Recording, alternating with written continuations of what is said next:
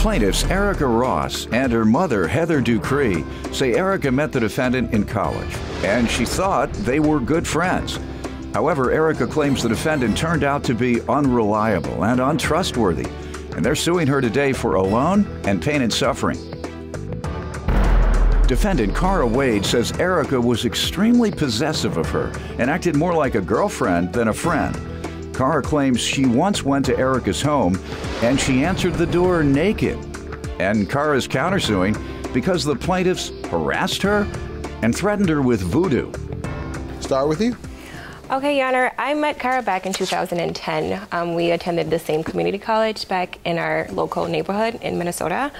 I really thought that she was somebody I could trust, but after... What part of Minnesota? Brooklyn Park, Minnesota. Where? Brooklyn Park, Minnesota. Brooklyn Park. Liz, where's that? You know where that is? You know, not sure you didn't, huh? Oh, you born and raised there, unless you tricking my son. Yeah. It's Amir's girlfriend. Oh, all right. She telling us she from Minnesota. I gotta run a check on you. Yeah, right. Go ahead, so. Okay, so I really thought that she was someone that I could trust. However, I guess, you know, after all this, I don't really know her as well as I thought I knew her. You know, she had confided in me about her history, you know, her past and stuff like that, you know. Good things? You know, some good things. You know, she did mention at some point, you know, she was like a drug user, she smoked weed at some point. But she overcame it. Yeah, that is correct. So, you know, I really thought that, you know, she was a good person overall. But, you know, since then, she's proven herself to be unworthy, you know, unreliable and irresponsible, just based on the fact that, you know, she borrowed this money, and now at this point, she's refusing to repay what she's borrowed. We'll get to the specifics there. Okay. You want to give me some background, ma'am? Yeah, I did meet Erica in college, and I thought she was nice. We had an age difference. I'm like 10 years older than she is. So at first I thought seeing her as a little sister. And just the thing about it is she just got kind of possessive. Why I ended the relationship, because she would call my house like every 5 minutes. She would pop at my house. Relationship as in you all were dating or something?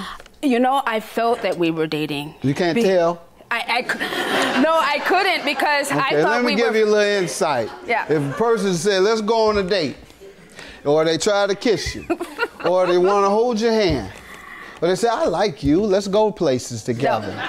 No, it was, I thought we were just friends. It's just as far as just hanging out. But the way she treated me, for example, when I came over to her house, she opens the door naked. And I'm like, okay, Erica, I thought you were supposed to be ready. I wish it did. Not bad. What's your address? Fedora, not for me, Fedora. I'm good. Go ahead. So I'm like, Erica, I thought you were supposed to be ready. Oh, she was. Well, I don't believe that. We're just having fun. I don't believe that. But go ahead. And by the way, ladies do that. They're friendly ladies. They get undressed with each other, I believe. Your Honor, no? I was in no way naked at the time. Girls go and stay in the same hotel when they go on trips and they disrobe in front of each other? No? That's only in the movies. What the movies you watch? Go ahead, ma'am. So what did you say? She opens the door and I'm like, Erica, why are you not dressed? Why are you coming to the door like that? Oh, I thought it was, she tried to play it off. Oh, I thought you were the mailman. So, I mean, that really made me feel uncomfortable. Like, okay, what kind of relationship is this, you know? Do you really believe I'm about to open my door butt naked? I know she's talking. No, you know, I did not do that. Can I have a word? Yes, ma'am.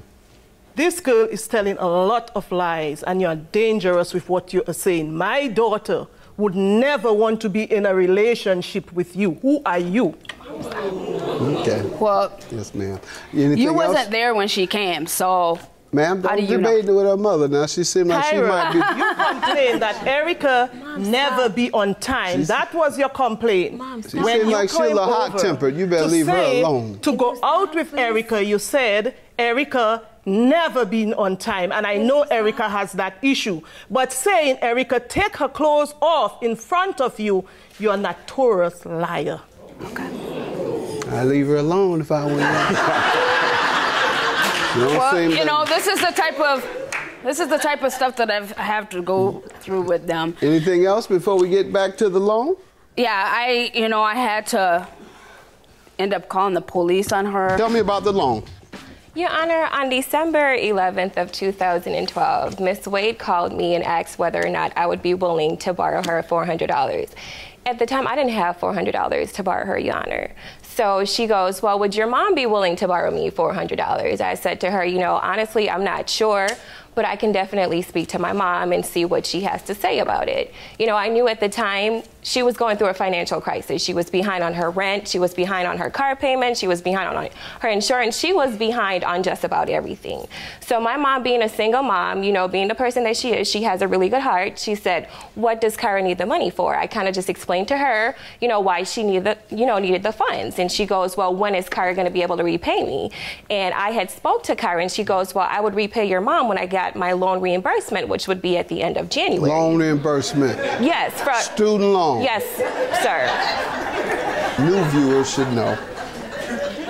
Two ways you won't get paid. If a person tells you they're going to pay you when they get their student loan money, you're not getting it. If a person says they're going to pay you when they get their income tax, you're not getting it. So those two things, if you hear them, run the other way. Okay. All right. So she told you student loan. Yeah, she said she was going to repay when she got her loan reimbursement money at the end of January. So, you know, my mom was like, okay, you know, I'll go ahead and borrow her the money. And she did.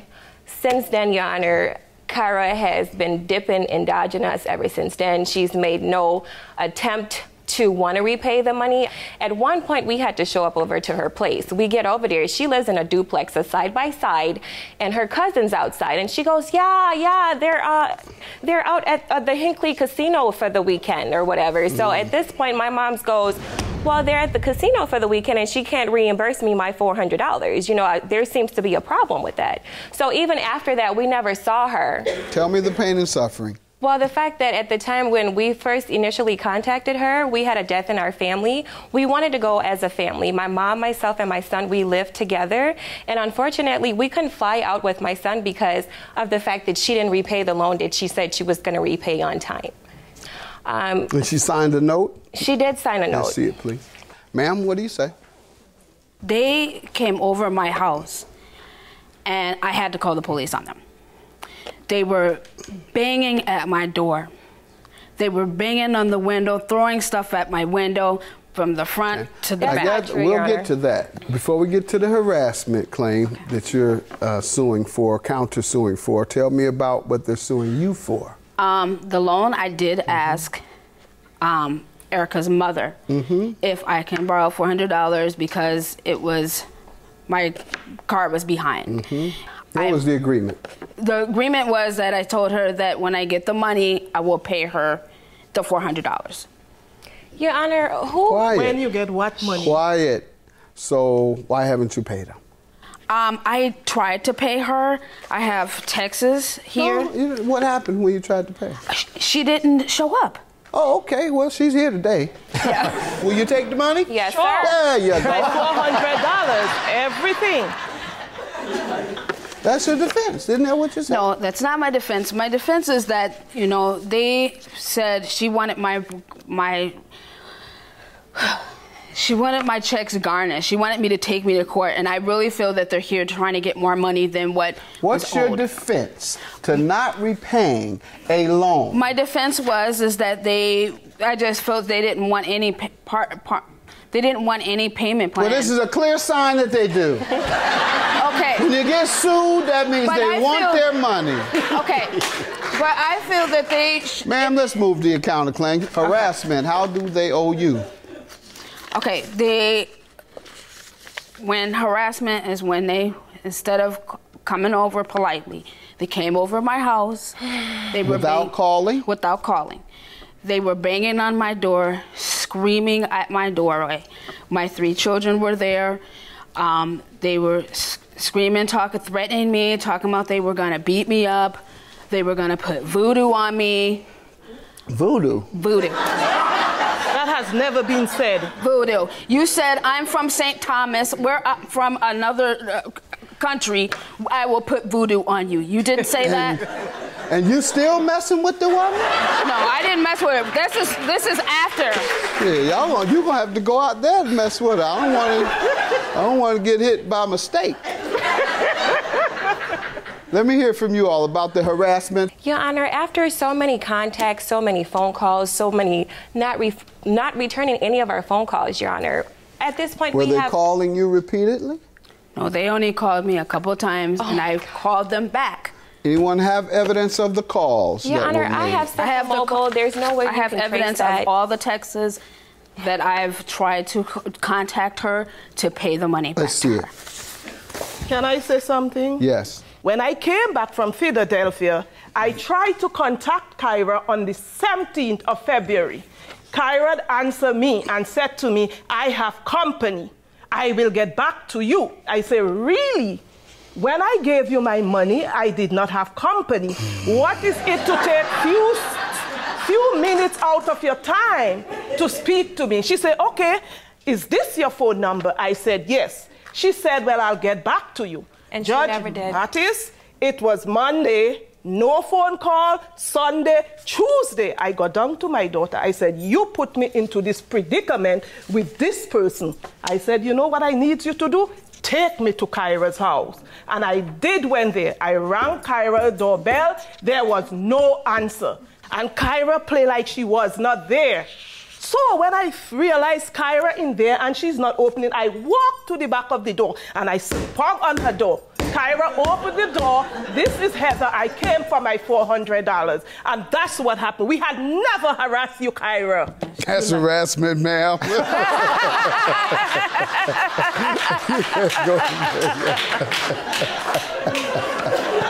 Tough lady, ma'am. You can't go to a person's house and then walk to the back door after you ring the bell. They don't answer the doorbell. Then you go in the back, Honor, peek in their windows, then start smacking the door. You're in there. I know you're in there.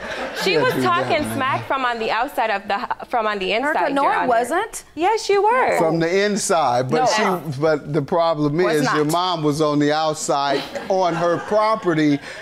Banging on her door. Ma'am, you can't do that. You get the address, and then you do exactly what you've done today. You sue her. Yep. Yeah, I understand. How did that cause you any distress? The harassment. Did you call the police? Did you feel under threat? I did call the police. Okay. Yep. I don't know here, ma'am. She called the police. What happened when the police came? Did they speak with her later? They did. They told her if she comes back there that she will be arrested. Well, I'm going to say something. That's why you did it. Not paying us that the police could come and you file a claim. Ma'am, you have to talk to me. I can't let you talk to the other litigant. I gave you a little leeway because, quite frankly, I'm a little scared of you, but I just can't let you keep doing it. This is a clear case of harassment, ma'am. I'll grant you $200, but I am going to grant the $400 she owes and then $200 for the pain and suffering you all had to endure as a result of the position she put you guys in, which caused you to suffer. Therefore, I'll grant you yours for $600 and yours for $200, leaving you all with $400. Have a good day. Thank you.